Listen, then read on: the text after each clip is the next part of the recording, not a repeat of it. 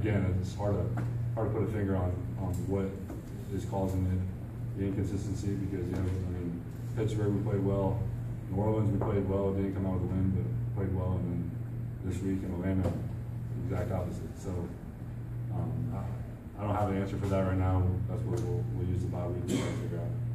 As a competitor, does the bye week come at a good time for you guys to regroup a little bit, or does it come at a bad time because you got 2 weeks to kind of?